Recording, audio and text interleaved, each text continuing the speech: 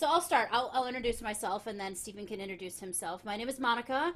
I'm a flute teacher at Community Arts, and we've been doing this series of classes, and this one is on mastering your performance and mostly performance anxiety. So Stephen, you want to introduce yourself? Sure. My name's Stephen Evans, and I am a piano and cello instructor at Center for Community Arts. And I'm personally very interested in this topic. So I'm glad that there's so many of you here. I think this is a very important thing to discuss for performers. Yeah, agreed. Because I don't know about you, but sometimes I think about performance anxiety, kind of like the Olympics. Okay, so like I would be watching the Olympics, I would think about the amount of preparation that was actually needed to get there. But the commentators, they would always tell you when you're watching them, they would always express um, that it wasn't always the best athlete that won it. Sometimes it was just the one that performed the better, the one that was able to manage through the stress and anxiety and bigness of the event and actually perform in that moment, the moment that counted, the very, very best, right? So that's something that I always thought about when I was studying, is this concept of comparing musicians to athletes, which is an interesting, because we kind of are athletes. Don't you think, Stephen? Like in some I ways. absolutely agree. And in fact, my one of my very best teachers used to do tons of sports analogies with us, and she was always comparing everything we were doing to sporting events.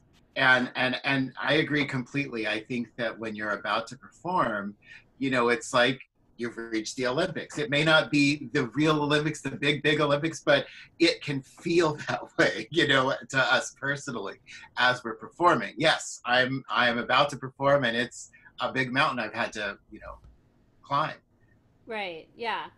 Um, So, have you ever had any experiences, like what if like how has like performance anxiety affected you in your personal? We'll share a little bit on us, and then we'll talk about Sure, solutions. sure. So, Yeah, it's been really interesting. I'll share two really, they were very significant to me in my development. Um, the first one was, I think I was in high school, and I was trying out for a competition. I think it was a scholarship kind of thing. And I was playing a piece, and in the middle of the piece, there was just a blank. I had no idea what would come next.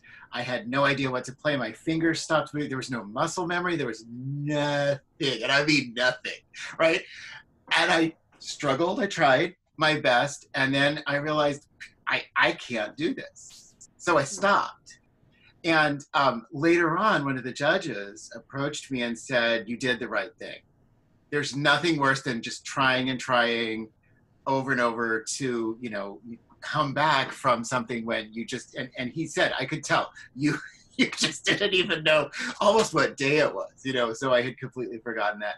And that was a little devastating. It was a little bit like, wait, I can play this piece fine normally. So what had happened that made it such a bad performance? And then another performance, which was kind of the opposite of that, it was my first. We called them juries, but it was a thing you have to do in college as a performance major. You have to play something fairly difficult in front of the music faculty, and then they either pass or fail you. And you're walking into the unknown. So I remember being extremely nervous backstage right before I walk out on stage. And I remember my hands were sort of shaking like this, and I'm thinking, oh gosh, this isn't good. I have this hard piece to play, and here I am shaking away. And I remember at the time I was doing a lot of work on a swim team. And the coach always used to say, breathe, just breathe. And so something in my head said, breathe. And I started taking these really deep breaths. And all of a sudden, my hand was just perfectly still, nice and calm. And I walked out on the stage. And I felt like, well, I know all these faculty. I've had classes with all of them. And I felt really comfortable. And I played very well, you know. and it might not have been as comfortable, but in that moment that I told myself to breathe, that's what really I think saved it. Hmm. So Hmm. Interesting. Yeah, I'll get into a breathing thing in a second, since and then we'll. But yeah, I had, I think we've all musicians, athletes, and performers of all kinds have had moments where it just wasn't our very very best, and the power of the mind is so incredibly powerful that it can create scenarios and tell you stories and things that can really affect you, in your performance, and it might not even be a bad performance, but gosh, what your brain can tell you in a moment's performance can be really distracting. So for me, I did pretty well with performance anxiety, but I certainly have had my moments. I've had the blank out moment, like you have, where like all of a sudden, and here's why this happened though. And as I tell all my students to not do this, and sometimes I still do this, but you shouldn't do this. It was one, if you have to do something from memory, it's always a kind of a stressful thing. Am I going to forget it? Even though you've played it hundreds of times, at home, like your brain can tell you, but what if you forget it? That'll be that one time you're going to forget it. And so right in the practice room when I was playing and practicing, of course I was going over the hardest section, the section that I was afraid I might forget, like over and over and over again. And of course what happens, I freaked myself out, and that was the section. And right before they came to get me for my audition, they did that. So I always tell people, it was a hard lesson learned.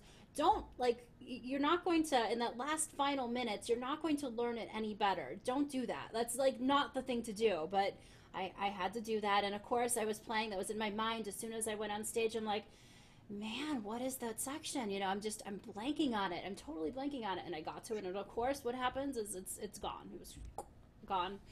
And it seemed catastrophic at the moment, but I just let the piano play. I stood there, and eventually it came back around again, and I joined back in, and it was all fine. But in that moment, those seconds can seem like eternity when you're just oh standing yes. there and like nothing is happening. You totally have forgotten it. So and then there's been more minor moments. But I will say that one thing that I have found challenging is the inner voices in my head, and sometimes they're not even distracting thoughts. They're just passing thoughts. And so how many thoughts you have a minute, there was a study that says how many thoughts we have like a minute that are just like just arbitrary things going through your head. But somehow when you're performing, all those things become really loud in my head, and all of a sudden I'm thinking about, like, why are you thinking about dinner? Stop thinking about dinner. You need to be thinking about this piece. And then I'm actually arguing with my own head, and of course I'm not focusing on what I'm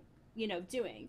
So my best technique, the thing that grounds me the most while I'm actually performing, and then Stephen and I will talk about some things to do before, but while I'm actually performing, is to sing the music super loud in my head. And the more nervous I am, the louder I sing in my head. That way it begins to push things out like this, rather than telling yourself not to think about it. Because of course, like, if you tell yourself, don't think about the pink elephant in the room, you think about a pink elephant in the room. Like, it's just one of those things that you can't, our human brains are hardwired in such a way that it's hard to not think about something when you're thinking about that thing. But we all know our piece. Hopefully by the time you perform something, you have gone through it so many times that you kind of know how it sounds in your head, and so you can sing along. And if you're using your music, look at the music, sing along, and that will hopefully focus you a little bit more to, like, be able to ground yourself a little bit with that. Yeah. So what, maybe we could talk about some of the physical things that happen, so that we can talk about, like, what to do. Like, what do you do? Because human nerves are, like, they're actually kind of helpful if you can ground yourself and do that. There is such a thing as an energy that's in anxiety, because what all it is it's adrenaline. So if you break it down to its barest form, adrenaline is like the drug that our body gives us when we need to be more alert. It's meant for the things like, if you need to outrun a tiger, in history, if you need to outrun a tiger, or you need to pull a car off a baby, those are things that's the same exact hormone, the same exact drug that you're getting before you're going into a performance. But of course you're not in any real danger. But your body doesn't know that. You have to control it from your minds. Your body is getting that dose of adrenaline. Some of us get it more than other times, or like there might just be a time that you get it more than other times, but it's all the same thing. So if you first acknowledge what it is, that it's just your body's actually giving you more of this energy, then we can regulate it a little bit more and put it in perspective so that you can ground yourself. What are some of the physical things that happen with cello players that or some of Well, your students that you've worked through? yeah, that's great. One of the things that I think about all the time, and especially playing two different instruments, because they can be different experiences playing, and going back and forth between them. But one of the things that I love about what you're saying is that um, as you perform and as you get more used to performing, you can actually use that adrenaline to give you a better performance. And I'll share with you guys one of the most famous cellists, Pablo Casals, actually said one time in a master class, somebody asked him, they said, do you ever have nerves? And he said, oh, terrible, terrible nerves. Every time I'm about to go out on stage, I'm nervous and all that. And so they asked him, well, why would you have nerves? You're the greatest cellist in the world. Why on earth would you have that? And he said, the day I don't have nerves, I will stop playing. Because that means to me that I don't care enough about my performance, that I'm not going to give a good performance. And this is a real tough thing because, there is, like Monica was saying, there's always that tendency of the voices in your head to, they can be negative and very debilitating when you're trying to perform. And so what you have to learn how to do is turn that around and say, this is going to be great. I'm nervous because I'm going to be good. I'm nervous because I'm going to put all that energy that I'm getting from my nerves into my performance. And that's what I've been training for. And that's something I'm always telling myself too. But physically, just so one of the things in cello is, we have to have a very, what we call a steady bow arm. Just like I'm sure in flute, it's all about breathing and a steady air column coming into the instrument. And for us, so this is making our sound. And if that starts getting nervous, you're sunk, you aren't going to be making that really, really good sound. So that's something you have to learn how to really be, focused on not letting shaking start, Breathing seems to help a lot. Also, I think very important is,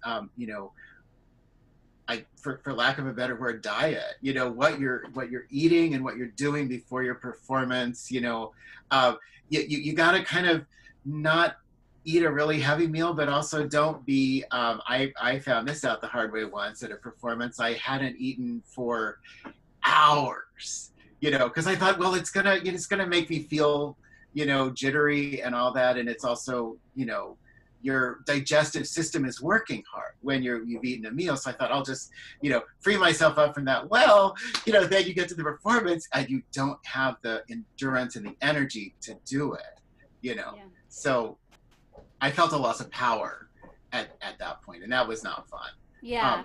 So that, like, the things that happened, like, there's some things that you can do before. Like, I like what you said, the very basics of, like, diet and hydration, and even in this orchestral book, the very preface of this orchestral book that I'm thinking of, the first thing she talks about is what to do with auditions. Like, so if you're traveling, if you have to travel somewhere, or you're just going to be in a different type of a climate, if you're doing college auditions or anything like that, think through all the things you could possibly encounter.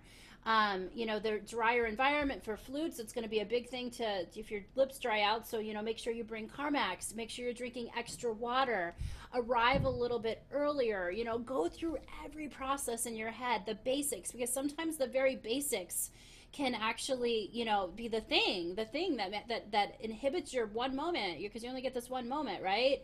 Not to put pressure on that one moment, but it is you want to be able to do your best in that one moment and to be able to feel good about it. So, like, just the feeling of feeling good. flutists or females wearing super high heels when you need to be standing. You know, it's not the smartest move. It might look cool, but it is really, for most people, not the smartest move. What you're going to wear, are you going to be comfortable? Because all these things in the moment, but you want to do something that you feel good in, even if it's a blind audition, which means no one is looking. You want something that you feel good in, because if you feel good, you can actually, make your performance much more enriched if you're actually feeling better. And then, yes, like Stephen said, prepare for the things that you might not have control over. Put yourself, if you're feeling like, if you're a person that gets nauseous before you go in to perform, maybe pack some saltine crackers or something that will just help settle your stomach a little bit. um, to me, if you're a person that feels like they get dry mouth, make sure you have a water bottle. Bring it on stage with you. There is nothing wrong with taking water on stage and drinking it maybe before you are about to perform, or even between movements, or things like that. That's like, just being really smart about your process, right? So what do you Even do, for Steve? me, one thing that and you slightly mentioned this, but it's hugely important for me is that I get there with plenty of time to spare. So, you don't want to be rushing around at the last minute if you're about to perform. I usually err on the side of extremely early, especially in the Bay Area, because, in the Bay Area, you just never know uh, trying to get anywhere. But then that gives me time to sort of settle and feel what the space is like. I can feel what kind of acoustic the place has. And also, I can think about how I'm going to perform. What am I going to play? How am I going to play it? And I can get more focused on Mm-hmm. things. If you're rushing in at the last minute, it's an almost guarantee thing that you're not going to be able to play your best. You Yeah. know, So what do you think about, because I know there's some people that do the California Music Educators Solo and Ensemble, and that particular competition, you can actually go in and listen to the judge give the other people feedback. Is that helpful or not? Or you think that's personal?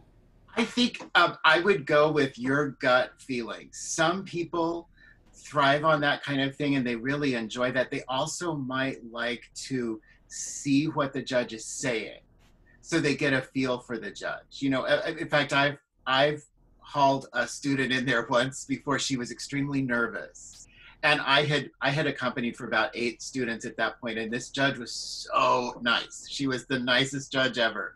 So I brought the student in with me, and I basically said, "Just listen to her. Listen to how nice she is." And it worked a miracle. She was able to play beautifully when her turn came.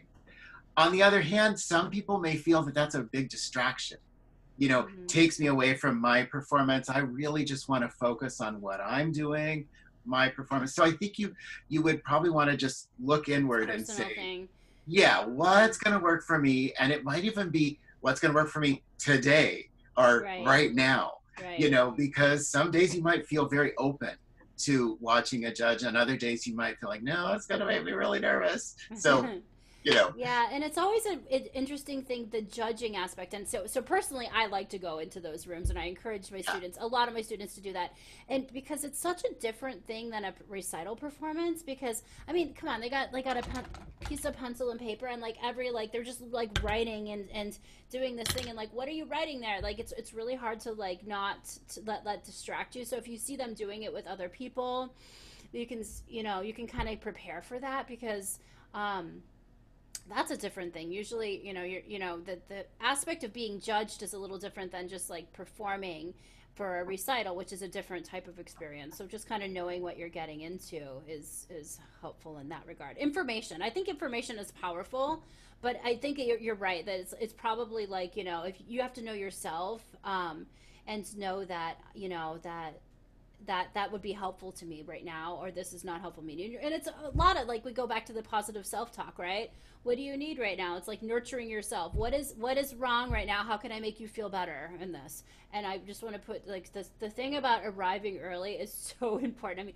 that's what actually makes me the most nervous. And this goes beyond just music things, guys. This is like, just life things. Any important life thing that you could possibly have is like, prepare for extra time, because if you are running into some place and you're kind of distracted, there's no way you can speak, perform, or really be able to do your absolute very very best if you're worried about, you know, finding the place, or you're just kind of frantically going in. So I want to Which is double back.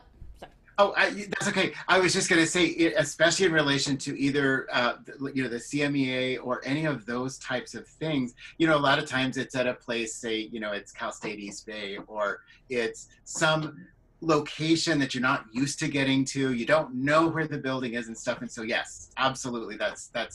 I think that's hugely important. Yeah. For those kinds of things, and yeah, being able to, have that time. It's really precious time if you Mm-hmm. can just kind of sit there and even for people who that it works for, meditate and actually just focus your mind on Mm-hmm. this is what I'm here for. I've actually lots of times I'll just take my music and I just kind of look at it.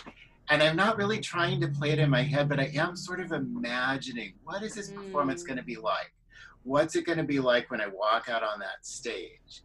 And talk about having information. I'll share a personal story that happened to me. I was playing for it was a trio, piano trio, and they told us, oh, we're going to play at this place in Southern California. And I said, wonderful, wonderful.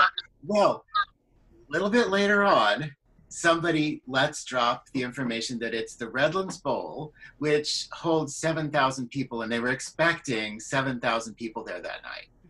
And so that changed completely my relationship with that. And I'm glad I knew that, because if I had just walked out on stage and all of a sudden, oh my God, there's 7,000. I mean, of course you can't count that right away, but nonetheless, you're expecting maybe 100, and then you see this vast audience. That's a big difference. Yeah. And you That need that. to, you need to mentally prepare for things like that. Know, you know, how am I going to walk on this stage, and how am I going to, present myself? That's a really, that's, if you can imagine that, and that goes to the positive self thought, but that's another aspect of it that's really powerful. If you can imagine yourself being successful at something, I think that can be really powerful. And Yeah. that's but all this takes kind of practice, this kind of minds thing, because it's I can imagine that some people are sitting there going, okay, that's all nice, and like, you know, they think good things, you know, be good thoughts, but what do I do when my hand is shaking and I just can't play my piece of music? Like, you know, that kind of thing. So, are there things that you can do in the moment? Like, and I'm sure this is specific to every instrument. Like, um, hand shaking and knee shaking is kind of a hard one. Um, so, is there anything you tell your students to do that helps with the shaking aspect? Yeah, absolutely. I mean, first of all, breathe. That's usually Yeah. a huge help. Even if you're, like Monica, you play flute, so you have to breathe. But for us, we need to breathe too. And so reminding yourself that. Also, I find it's really, really helpful for me when I'm feeling, that little bit of or shakiness. I just remind myself, you know this, you got this. Don't Mm-hmm. worry about it. You've Yeah. yesterday's practice was great. The day before was great. What makes you think this will be different? This will Mm-hmm. be fine. You're going to be fine. And I sort of, give myself a pep talk Mm-hmm. whenever that's Mm-hmm. happening, and I've done that in the middle of playing, you know. Right. Yeah. And that's a really good point. The one thing I always try and kind of like solution based things, and if the breathing and all that's just, and you're still a little bit shaking because they're there. I do a check in with my body. Like, how is my body, my muscular going? Because sometimes if I'm really rigid, like, you know, so when we're in that fear state, sometimes our body tends to tense up a little bit more. And imagine that, like, you're like, if you're trying to make if your hands are like in a locked position, you're going to imagine you're going to shake a little bit more because you're rigid, right? And so how to get your energy and your body to be relaxed, sometimes as simple as like bringing my shoulders up to my ears and letting them drop down, and then reminding myself, regardless of what instrument you have on flutes, just making sure that you're in a weightless quality, that the flute is feeling light in your hands. Sometimes that can make it so that you're not shaking as much, because if I'm holding it like this, all of a sudden what I call the death grip is like, you know, I'm going to be shaking more. That it can, like, sometimes I can, like, I feel like I'm exhausted for the student when they're there. I could see the shoulders are so tight, and that you're just in this fixed position. And so sometimes just going through a body checkup, where am I? Can I relax anything anymore? And if you know, because everyone, it affects different. Some people don't have a problem with shaking, but they have a problem with dry mouth, or like, the thought or the fuzziness and all those other things. If you're a person that feels like they're shaking a lot, the one thing I like to do is, in my practicing, I might actually imagine how I'm going to break that up. Maybe if you're standing, this is not for piano or cello, but if you're standing, experiment with shifting your weight a little differently. Bring your weight to your front foot and then to your back foot. But I bet you can do that seated as well. You can just kind of take your body weight and kind of shift it this way. Make sure you're not sitting in this isometric position. Arms and body weight is incredibly, we're all tight. Like, like just as I did that, I'm tight right now just from sitting at a computer or anything like that. So before you go on, maybe doing some stretching, if that helps, gentle stretching, that could actually help. Even if you want to incorporate it with breathing, that's just to kind of bring some looseness to the muscles as you're doing this. But in the moment, maybe you can check in with how you're holding your instrument or how you're holding your shoulders, and that might loosen some of that up. And like, oh, I didn't realize I was holding so much tension there. So if you're a person that's shaking, know that. And this is different. This can be like just not instruments. I remember watching someone doing a speech, and they had one piece of paper, and it was so obvious, and I so felt for them, because the piece of paper was just like, it was shaking so much, it was rattling, and I'm like, just set the paper down, just set it down, because then as soon as you set that down, that would have been fine. Find a podium, find a music stand, find something. Know yourself well enough that you can, like, you could alleviate some of that thing that goes there. But but shaking is one thing that it probably feels really big to you, and it might be impinging some of your performance if you're shaking, but your audience doesn't really see it. I also have students that'll say, like, I was shaking so bad, and I didn't really see that. I didn't see that. It felt big to you because you were experiencing it, but the audience doesn't do that. And I only say that because sometimes that becomes the nerve factor. Other people see that I'm so nervous. They see, did you know? That's a very common question. Did I seem like I was really nervous? Did I seem like this was like really a big deal for me? And most of the time it doesn't. That experience with the piece of paper was a pretty obvious one. And it wouldn't have been if they put it down. If they put the piece of paper down, it wouldn't have been that type of a thing. So really, stretching, I think, helps with that shaking thing, and knowing yourself well enough to practice that shaking thing. Yeah. And, What about? and Sorry. I would just add for seated instruments, just to reiterate that, yes, releasing tension here in the shoulders, especially on piano when we have, these wide spans we have to cover sometimes, just being very free through here. And even I'll do things like that right before I'm about to play, just to loosen up in there. And another thing that I think is kind of on the cute side of things, but it's worked beautifully for a lot of my students. I tell them, when they're about to do a recital and they've got enough family members, I say, start playing your piece and have various members of your family come in and either try to scare you, make you laugh, make you, react. And you just keep playing your piece so that they can get that experience of like being slightly unsettled with their piece, but yet making it through, and sometimes it turns into a lot of fun for the kids, because they're trying to, like, throw the student off, but it's great to imagine what might go wrong, and then also to have survived things going wrong and nothing really that bad happened. I was still able to make it all the way through my piece with really nothing bad happening, so I'm not afraid anymore. Yeah. Good point. And because that's a question I get a lot too.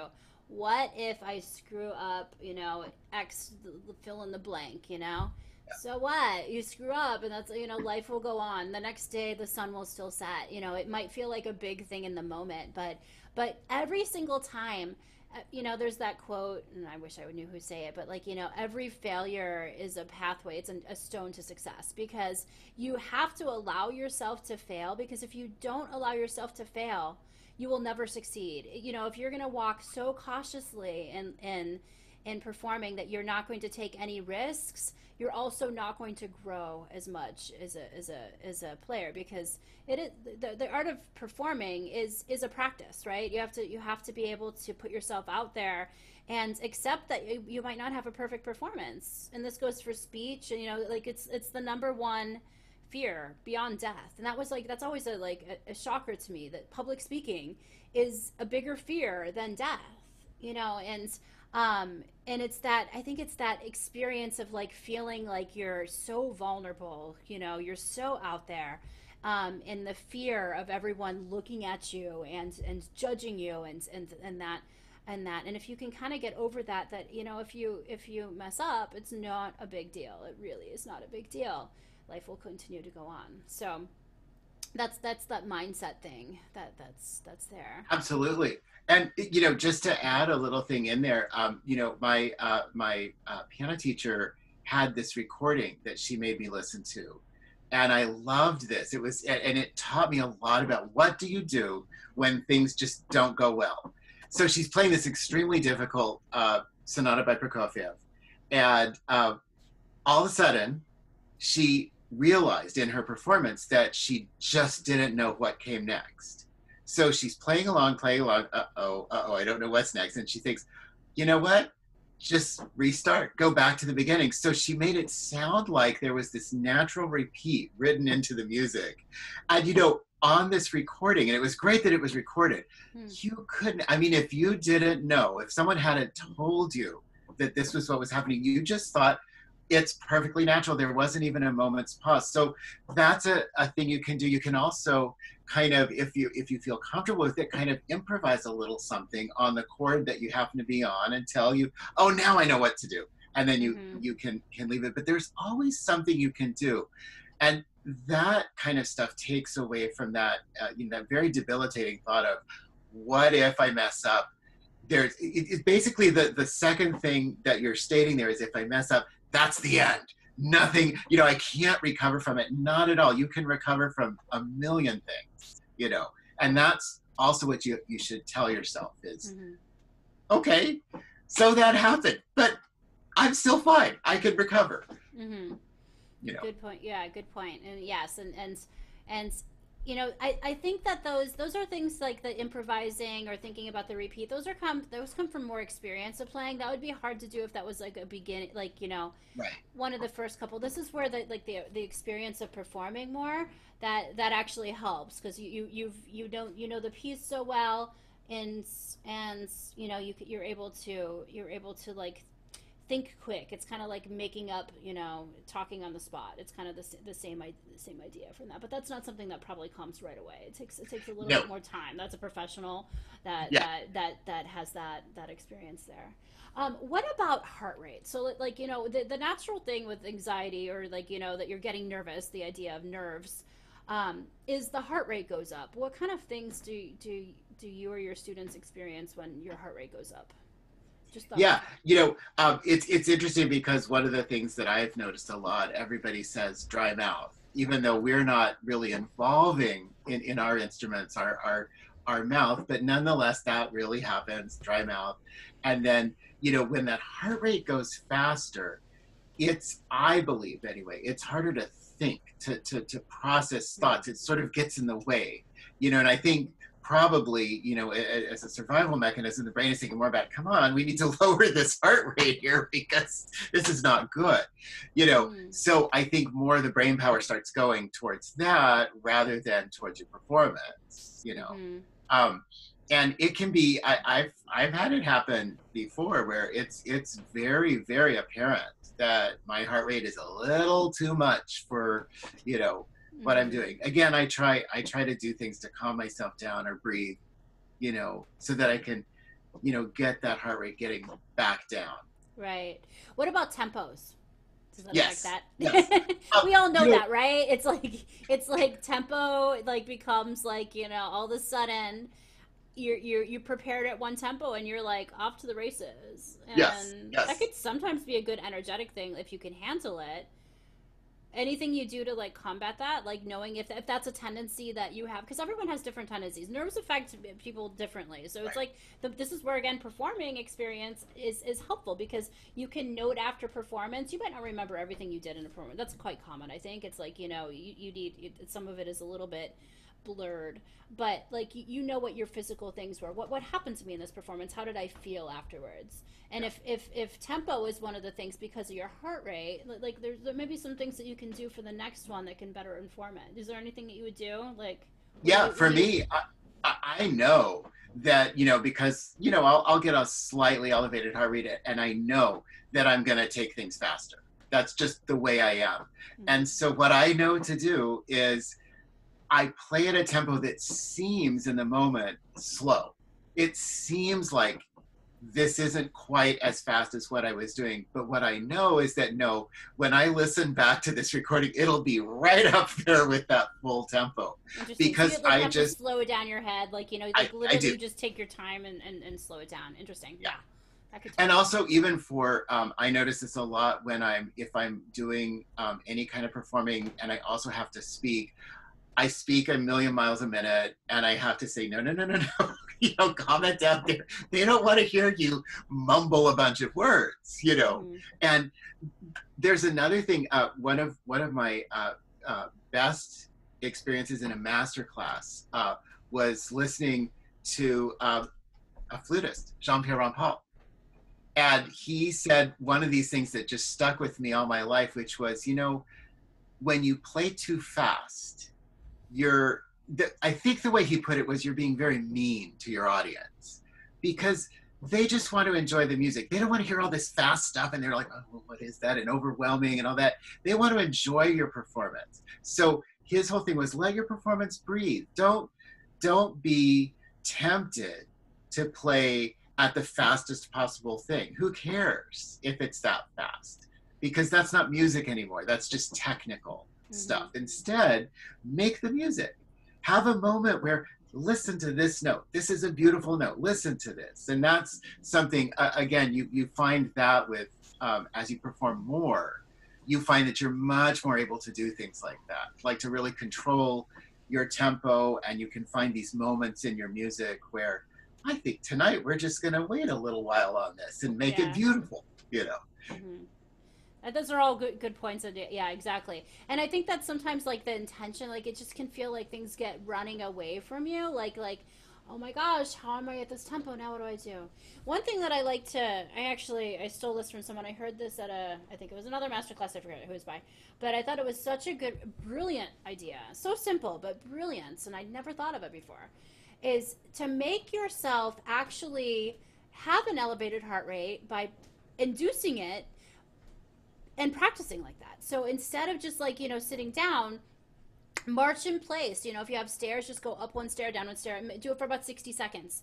Give yourself like a 10-second recovery and then begin playing your piece at whatever you're doing it. And then you're actually, since giving that heart rate sensation for flutists, it can feel like you're a little bit more out of breath, and we need to use breath. So it can help you experience that, because then sometimes that can snowball, the snowball anxiety. Like, I wasn't that nervous, now I'm a little nervous, now I'm starting to play, oh my gosh, how am I going to breathe through the rest of this piece, right? And now you're panicked, now you're beginning to panic, now I'm getting more nervous. And the idea is that you're nervous before you're getting to play, but as you go into the piece it should get better. So how to prepare for that for me is like to actually make myself have a higher heart rate, and then know what that feels like and know what to do, kind of having that thing in mind. As far as the tempos, that's a little tricky. It depends on what it is, and if me or the student knows your capacity. So you have to know your capacity for how fast you're going to go. Is this just a fast tempo that has a little bit more energy to it, but I can swing with this and I'm good? That's a different story. It might just be like a faster energy. Am I so fast that I have this section coming up right now that I am going to like flat out fall on my face, because I am so fast? And that's a little bit different of a story and a different solution, but you have to know your limits. This is where practicing comes in. You have to know your limits and know that, okay, I'm going way too fast for me to be able to handle this right now, or I need to make an adjustment. So what I would do is that if you're working with an accompanist, it's their job to follow you. If you're just doing solo piano, probably you're in control list. But I will come back to a section, hopefully like the beginning of a new phrase, hopefully maybe the beginning of a new section, and then I'll just change the tempo. I'll do a little ritardando maybe, and hopefully sit in the next tempo. Is it the best thing to do? Like, no, but it's better than the alternative, which is to fall flat on your face when you're there. So that is knowing you're like maybe practicing it faster than you intend to a couple of times, so that you know your limits. And like you might surprise yourself, like, gosh, I can really play this a lot faster than I thought, and it sounds kind of cool in this section. But maybe I wouldn't do that because, like Stephen said, that's not really the intention. If it's like marked allegro and you're playing it like vivace and like way out of the park, maybe not the best solution, but you can do it. That you can do it. So that was like a solution that I found that was like really very helpful for a lot of my students, and we actually practiced marching in place almost. And you got to know yourself. Some students have to like run if they're really good in shape, like to get their heart rate up to that level, and then you're actually practicing for that elevated heart rate. That was kind of a cool little solution that I Yeah, thought. that's awesome because I firmly believe that you should do everything you can to experience the conditions that it's going to be when you're out there performing, including things like I love for my students that are piano students to try out the piano that they're going to play on. That's Yeah. something, cello players, flute players, we have our own instrument. Mm-hmm. So we take that around with us. We're very used to it. Whereas piano, you can be great on your piano at home, and then you get to a new one. What do I do with this? And knowing how to, just respond to that, but also being prepared, having practiced on it previously is very, very important, you know. Yeah, that's a huge disadvantage for piano. Like, you can't travel with your piano unless you're like, you know, Yeah, there's a few of the super. like the concert pianists who actually, yeah, they've had a piano custom built for them by so we're talking $600,000 pianos, and Mhm. they travel with it everywhere because I guess for them they are thinking that it's more important that I have my home piano so that I can present me at my best, rather than, well, maybe I'll be okay. Yes, yes, interesting. Um, yeah, that's definitely. That's a whole That's a different whole thing with different thing, and we the don't piano. fortunately, like, yeah, and you're kind of putting your trust and hope in a venue that they give you a piano that is presentable. But I've heard horror stories, that sometimes it's out of your control though. So this is where mind shift has to happen. Like everyone is playing the same piano if it's a competition. You can only do your best with what you're given at the moment, right? So it's just giving that up to the atmosphere. Like there is nothing, literally nothing I can do about this experience other than to get to know that the middle C is sticking down and I have to pull it up every time, whatever that ends up being. um, but there's nothing you can do about that, literally nothing. So like just kind of laughing with it, I think could be helpful in that regard. Like when you're in that Yeah. situation, that's nothing you can control. And the There's one. nice thing too is that you can in the moment you can tell yourself, well, this I'm doing the best I can. This isn't, it's not my fault. The piano, let's say the piano's out of tune. Well, that's not your fault. That's not anything you can do anything about in the moment. So you just, yeah, you're like, well, okay, that's maybe not the best performance, but at least it's not something where it could, like we're talking about, it can snowball in your head and be like, oh, no, no. You know, I'm purposely getting all these notes out of tune. Nothing Interesting. to do with you. Yeah, yeah, yeah. Exactly. And along with the positive thinking, there is it was actually a TED talk that I saw, but it really resonated with me, and I read her books. Amy Cuddy is the author's name, but she didn't talk about necessarily performances, but she was just talking about how to give your best presentation, your best foot forward, and kind of talking about confidence, which is kind of like the same idea of this performance thing. We're trying to give an air of confidence. And especially in a performance, you can't go in tiptoeing like with apologies. You have to go in with confidence. even if you don't feel it. It's kind of the fake it until you make it concept, which is I never really like that word, that title, fake it until you make it, because it's like, but the idea behind it is actually very powerful, and that is to, like, you know, you have to trick yourself. It's such a positive self-talk that you believe it. That you have to say it over and over and over again. You have to think it over and over and over again until it actually becomes into being. And when you do that, you actually have a better presentation. You actually have a better presentation. But this girl, Amy Cuddy, scientist and author, she was talking about different power positions that you can put yourself in order to get that state a little bit more readily. So she would put herself into these poses, like these, like she would call it Superman pose, where you put your hands like there, this like more powerful poses, and make yourself look in the mirror as you were doing it. And it seemed really silly to me, like, and that's really silly, but she had all this scientific data and research on, like, different performances when people did that before they went into a performance, and they actually performed better. They actually performed better. And she showed these videos of, like, different power positions, in an interview, this person was like this, and how people perceive them. And so, it's worth exploring, anything you can do to get yourself into this power position that, I really am owning this. And I want to stress one thing that both Stephen said, and I totally agree with, is that this only works if you're prepared. So, like, you the whole fake it till you make it thing can't work if you don't know your piece of music, right? Now, that doesn't mean that you don't have little, there's not a section in the music that, like, is just a little problematic, but, like, that you've prepared your very, very best, that you didn't wait until 5 days before, to, like, cram this piece of music. If it's something from memory that was required from memory, you didn't memorize it this week, it's been memorized a while. You've done the work, you put in the time, you've done the work, and you can tell yourself this, because it's going to be really hard to tell yourself this if you feel like you haven't done that. And there's all been situations where we had to learn a piece that we didn't feel quite as comfortable with. That sometimes that happens. But the ideal situation is that the piece so well that you can tell yourself over and over and over again, I got this, I know this, I did it. Sometimes I have my students on their copy so they will see this. Mark in little slashes, 1, 2, 3, 4 slash, 1, 2, 3, 4 slash, and it'll just be this whole checker mark thing of all the times you've actually played it and you were really happy with it. So that you can see that before you go into that competition. I got this, and so you can really tell yourself that. So doing the work and then telling yourself that you've done the work are, like, the things that you can do beforehand to put yourself in a more powerful mindset and help with that. Yeah, I couldn't agree more. That's one of the things that really kind of shifted my ability to perform well, was feeling prepared. And in the moment when I'm performing, I can tell myself, you're ready for this. Mm-hmm.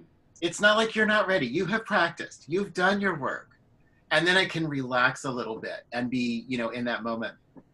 And another thing that's really helped me a lot as well is shifting from, there's, and this is something that we haven't brought up yet, but there's a performer's ego operating a lot of times. And I'm like, look at me play, I'm so wonderful. That's a disaster waiting to happen when you're like that. Instead, focus on, what is it about this piece that I like? What is it about this piece that I want to present to the audience? Because that's really our job, is to present something to the audience and have them enjoy it.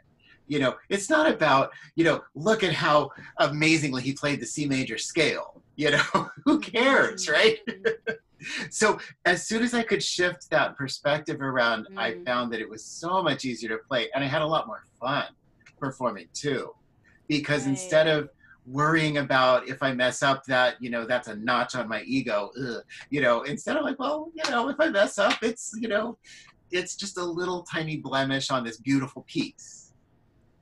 Good point. And I mean, right now, it's even like, it's even more prominent right now, as we have, like, very little live music that you can go and attend, or be in an ensemble setting like that. And it's, people miss it. It's really saying how important the arts are. So as an artist, and we are all artists here, as an artist, you know, if you can give that ego up and be knowing that you have a gift, and we all have gifts here, and you're sharing that gift with others, that can be a powerful thing. It's like, you know, doing for others, because we're all, I believe human beings are mostly kind, generous people. We want to give to us, and artists in particular, musicians in particular, wants to give a gift to people. So if you just shift it around, I'm going to perform for these people, and I'm going to share this experience with them, and we are in a, you know, that can actually shift how you think about it. That's a good point. I like that a lot.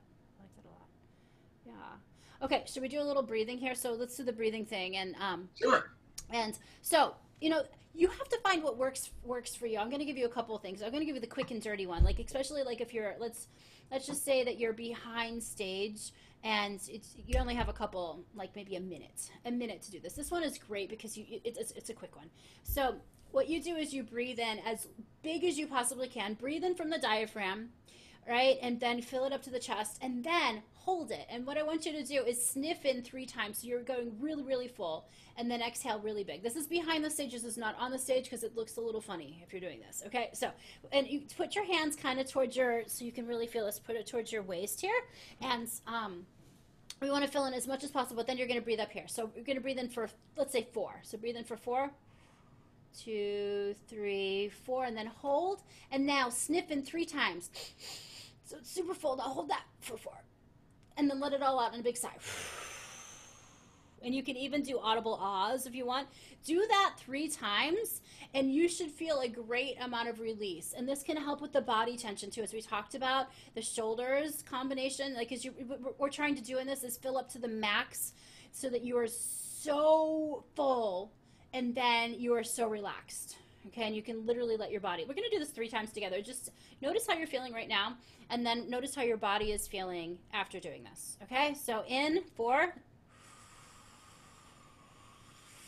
Hold, and then sniff 3 times. Hold, 2, 3, 4. Let it all out. Okay, do it again. In. Hold, and now sniff 3 times. Hold, all out. And last time. So breathe in, big. Now sniff 3 times. And all out. Okay, so that's one you can do behind stage. A little bit longer one, if you can think about like preparation for meditation, or maybe you're in the practice room, or just at your home before you leave. You know, take a longer time, and you can combine this with what Stephen mentioned is the you know, the imagining of a successful performance. This would be really helpful. And you know, I'm going to breathe low because we tend to breathe high in our body. We tend to breathe from our chest. We want to get the air going to the bottom of our lungs, and so I imagine a tire coming out around my entire abdomen, and you can feel this from the back. You can feel this from here. If you want to lay down completely on the floor, put your hands over your stomach, and you can feel your stomach rise. And then just find a cycle of counting. I like to do 6 in, hold for 4, and then out for 8. That's kind of a nice cycle for me that I personally can find a relaxing flow in. So let's do a couple of these. So you're gonna, if you want to put your hands near your stomach and see if you can breathe in gently. Let's breathe in for 4, then we're gonna hold for 2 and out for 6. Okay, so in, hold, 2, out for 6, 2, 3, blow like you're blowing through a straw, 4, 5, 6, and then in,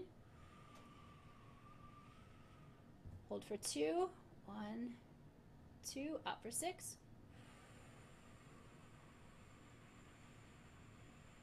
roll out, in for 4, hold for 2, 1, 2, out for 6.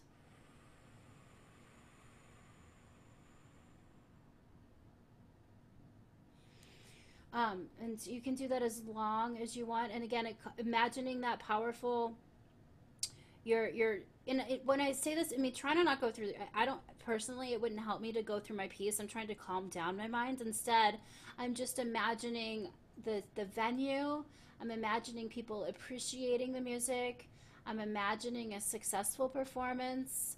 I'm just imagining that state of being, but not necessarily going through the motions of listening to my piece, or going through the piece in my head, or the ensemble if it's in an ensemble. I'm literally just imagining myself being successful, and mostly breathing. If you want to just focus on the breath and not think about the performance at all, like a distractionary thing, that's fine. The other thing I sometimes do, especially if my actually I'm gonna show you, especially if my mind is going very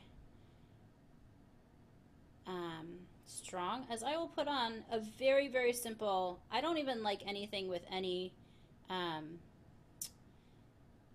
harmonic structure. I use a drone. This is just one note. A drone is one note. What is it called? I think this is it. Yeah, this is it. It's one note the whole time. And it fills in the sonic space to let all my thoughts kind of go out. This works for me. Other people, it might just be a nature sound or soundtrack. If you want to fill up the sonic space with something other than your music, kind of like I think of it like a sorbet, clearing and cleaning before your piece. And sometimes it's like running through your head, especially if you've been practicing it over and over and over again, and you want to just clear it out. Sometimes some bird sounds, sometimes water sounds, sometimes that drone that really works for me, and it just clears it out completely, and then I can be focused and prepared for my piece. Lots of different breathings that you can do. Experiment with it. You can find something that works for you, because what works for you is not going to always work for the next person. And like Stephen and I have said, your symptoms of performance anxiety are always going to be different. Try and be inventive of what the possible problems are, and then figure out some solutions beforehand. Anxiety has a really hard time coexisting with information. If you have a solution to that possible, and I say possible, possible fear or problem, you're going to be able to navigate it much better, and your performance will be much more controlled, and you'll probably have a better experience when you're actually performing. Anything else in closing, Stephen? I no, I love that, and I think that's very, very true. And one thing that I had shared earlier, but I'll just say it again. Especially if for some reason it works a lot more with cello, but I also use it on piano. Is while I'm performing, I'm very conscious. Breathe in, breathe out, breathe in, and what I try to do is coordinate my breathing with the phrasing and the music, very much like a wind player or a singer would do. I try to find those natural points where it's good to breathe, and then that helps me breathe. And then I've solved that problem of getting the heart rate a little too high, and the lungs going. What are you doing? All that kind of stuff. So and then yeah, I've always found that to be extremely successful for really bringing out the best in a performance. Yes. And then the final thought is that we are hosting virtual recitals. I think Stephen is the next one up. I think it's July 31st. July 30th. 30th. Okay. So July 30th, and then there'll be another one in August, and there'll probably be some more in the future realms of that too. And as we said, practicing performance is actually really helpful. So if you're a person who's afraid of, or not afraid, I shouldn't say that, who needs more practice in performing, use these virtual experiences. It's a little different. I know it's in your house, but it is still a performance. There's still people watching you. You're still performing. And the more you do this, the better you will get at it. It'll become more normalized. If you perform more like once a year, it's going to be less. You're going to be reactive to that more so, because you haven't had that experience of performing more regularly. So the more times you can perform, the better. And by the way, this goes for performing for family members, as Stephen said, little dinner parties, balcony performances, driveway concerts, whatever is happening. We're in a different world right now. So be creative with it. Call up your family and have, cocktail hour and a performance of your choice of piece of music. That is all still counts as performing. And it will get better as it goes along, right? Yeah. Well, this was fun. It was fun. It was fun. Thank you, Stephen. It was good to do do Absolutely. with another person. That's actually really fun. And there's more classes this week, so I think all of us have the listing. Stephen and Rem have this great music history class on Tuesday mornings at 11:30. That's going to be going through. That's really successful. I have a Monday 1 o'clock series that's kind of a combination between music theory and oral skills, and I forget what I'm doing next time. But look at the sheet. We have lots of great ongoings on, and thanks for coming with us or showing up today. Cool. Thank you guys. All right. See ya. I'm gonna end meeting. Bye.